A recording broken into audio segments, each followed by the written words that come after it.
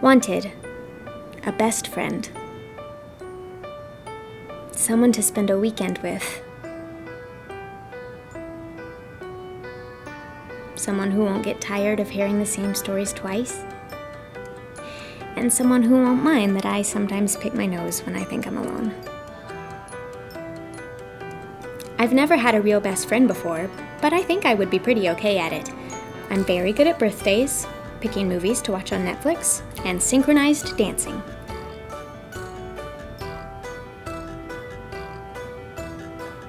I often think that maybe I was born in the wrong decade, but then I remember things like women's rights and the internet, and I change my mind. My last best friend was imaginary. She left me on my 11th birthday.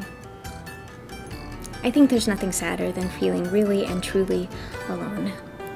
I hope this message finds you in good health and good spirits.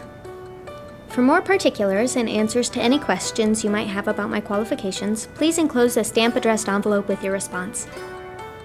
I look forward to hearing from you.